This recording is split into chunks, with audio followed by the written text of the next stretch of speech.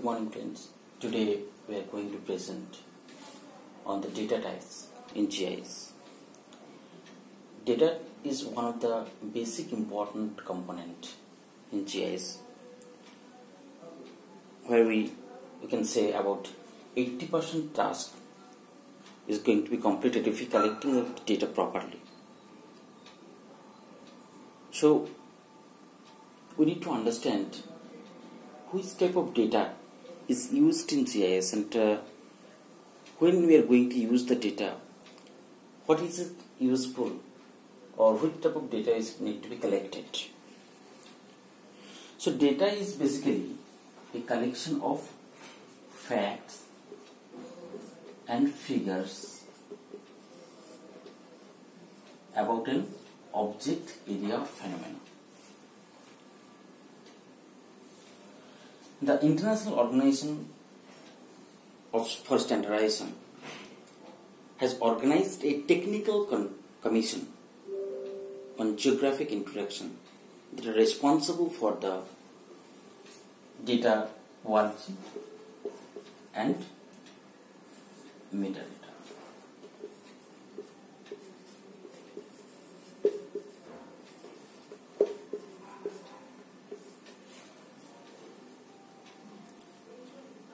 So, based on the data sources,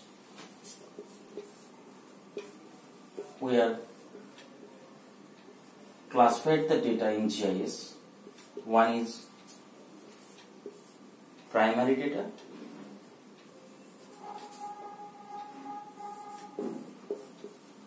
and the second one is the secondary data.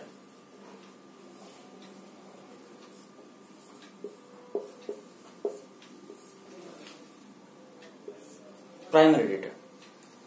Primary data refers to the data that are collected directly on the first hand basis, like census data.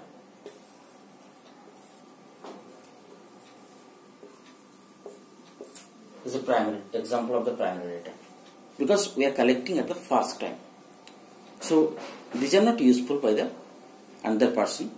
When it is used by any another person or the data that will be collected with someone else or some third party, then it is known as the secondary data. So in GIS basically we are using the geographically referenced data.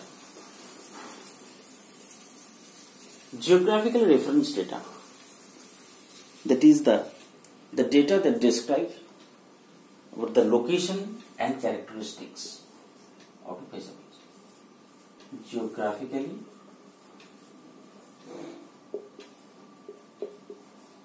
reference data.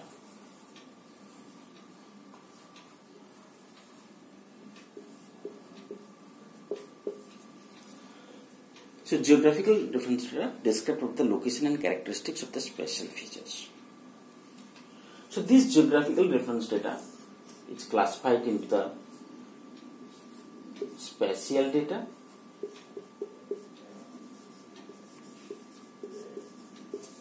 and attribute data. Spatial data. Spatial data described about the absolute and relative location of the geographic features. Absolute and relative location.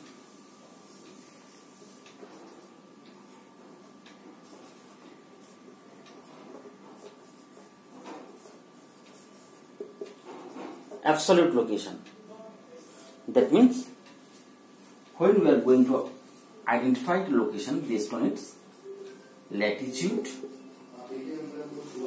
and longitude.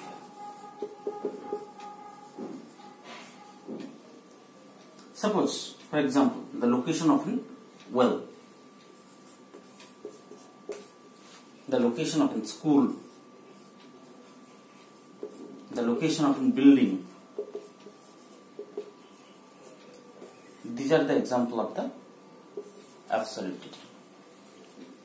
Whereas relative data, it describes about the location that to be assigned based on the geographical framework. For example, the school is located 100 meter away from the road. This is a relative location. So this spatial data is also categorized into two data. One is the continuous data and another is the discrete data, right? This discrete data, that means the features that are not existed between observations, that we can say, suppose ponds, we can say administrative building,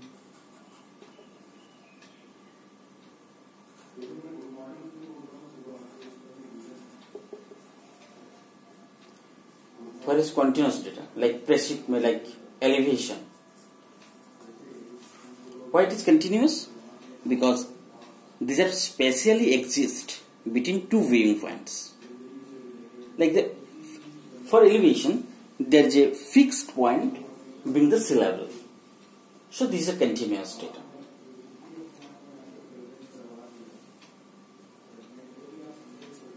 Now going to the attribute data. Attribute data, it is also known as the non-spatial data,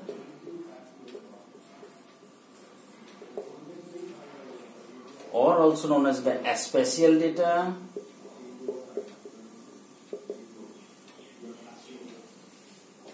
this data is contain the characteristics of the spatial features,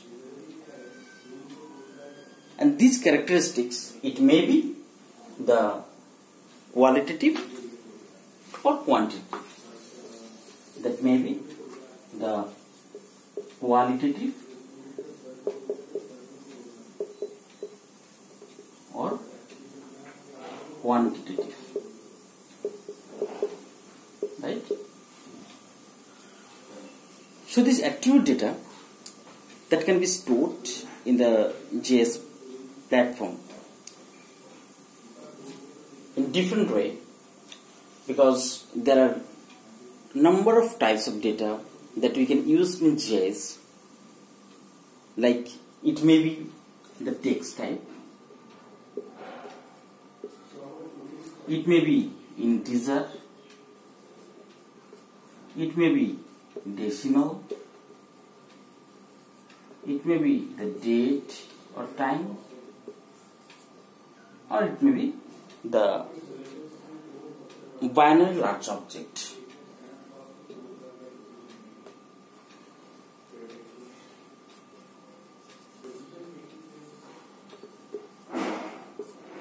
Like multimedia, storage of geometry of the spatial features, etc. So these attribute data, based on their characteristics or based on their useful, we can classify it into the nominal data, ordinal data, interval data, and the ratio data. Nominal data, it defines the different categorical data, like characteristics of the land use. Suppose these regions having the different characteristics of land use pattern, like built up, dense forest,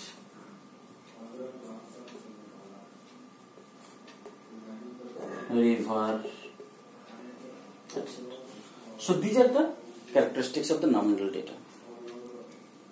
Ordinal data, that can be discriminate the data by ranking report. For example, in India we are classified the cities, like this is a large city, the medium data small cities. So there is a basic ranking characteristics. Interval data. Here the data have known intervals between the values of variables. Like we can say that 20 degrees centigrade is warmer than 10 degrees centigrade. Right? So there is a intervals between the values of these two variables. And finally the ratio data. This ratio data is the same as the interval data, excluding that is based on the reliant upon the a meaningful or absolute or zero value, like population density. Right?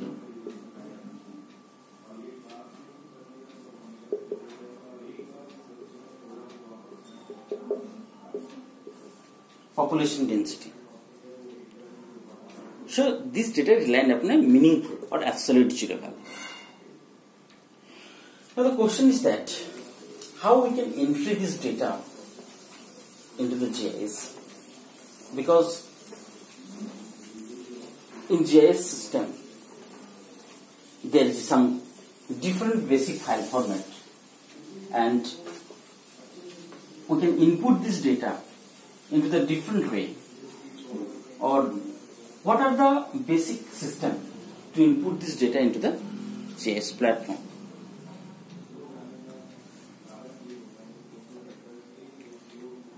Because there are different sources that the data that we can collect it from the survey, that we can collect it from the satellite imagery, that maybe we can collect the data from different types of secondary sources.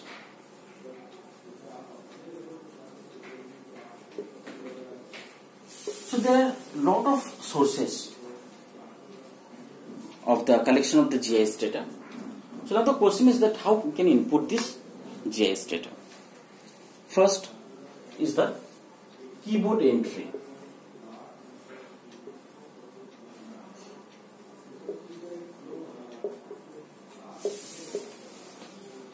By entering into the data in a computer terminal, we can put into the GIS platform.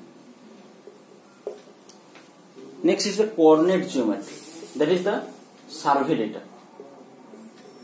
Coordinate geometry. When we are going to survey, like through DGPS or like total station, we are recording the coordinate and we can directly input this data into the GIS platform. Digitizing from the existing map. It is also one of the way to entering the data into the GIS platform. There are different types of digitizing process like heads-up digitizing and also tabular digitizing.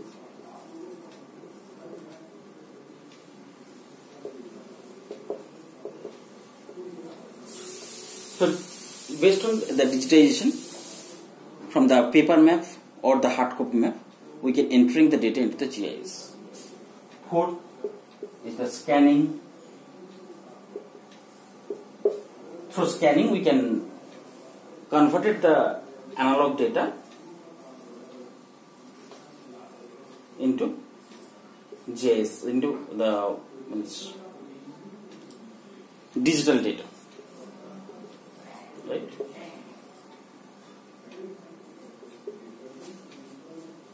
The input existing from the other sources.